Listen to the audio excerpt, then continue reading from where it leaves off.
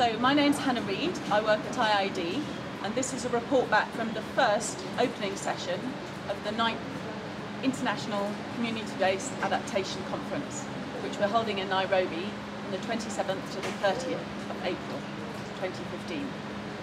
We had a number of spectacular guests at our opening session who provided us with a brief overview of their work and their engagement with the conference and some of the key issues that they wanted to speak about at CBA9, this conference.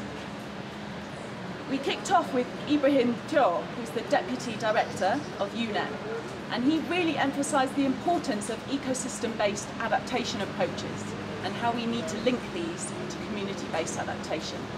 And it was interesting, when I reflect back on the session, this seemed to be a key theme that came out from a lot of the speeches that were made.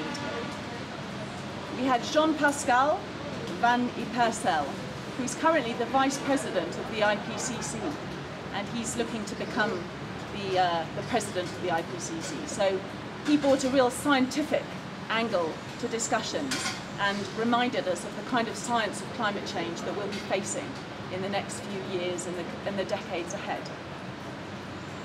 Simon Carter, Regional Director of IDRC, which is a core sponsor of CBA, reminded us of the importance of the private sector in supporting adaptation.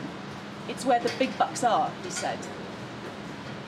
We had Ambassador Vincent O'Neill, Ambassador of Ireland to Kenya, and he asked us how to assess our own engagement in CBA9 and asked us a number of questions which he wanted us to come back to at the end of CBA9.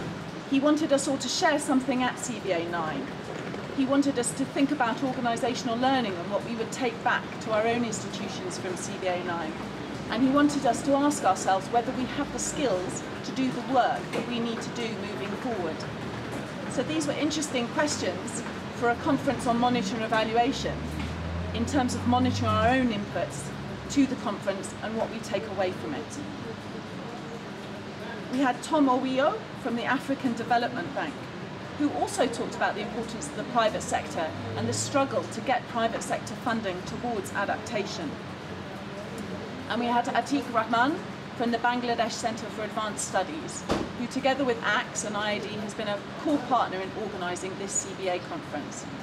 He spoke a little bit about the history of the CBA conferences, in particular the previous conferences that are focused on financing, issues like mainstreaming and upscaling so we can move beyond the project level.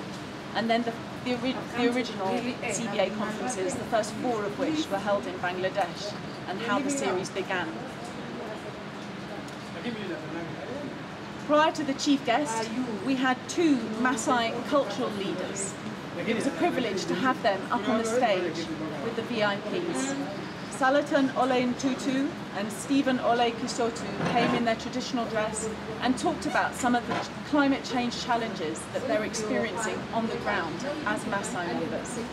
And I personally felt very proud to have them up on the stage, bringing their wisdom and their knowledge and grounding us all in why we're here today at the conference and over the coming days.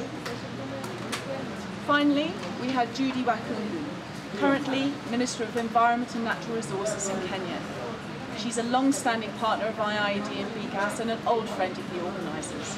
She's a committed individual and has been working on climate change for many years, so we were truly honoured to have us with us at the conference to open it for us. She particularly emphasised the need to link to ongoing international processes like the Sustainable Development Goals and how those processes include assessing indicators, working out how we measure progress, and to make sure that the work we do here doesn't happen in parallel to those other important processes. And it was great to have this global perspective reminding us of the context in which our work on adaptation and community-based adaptation sits.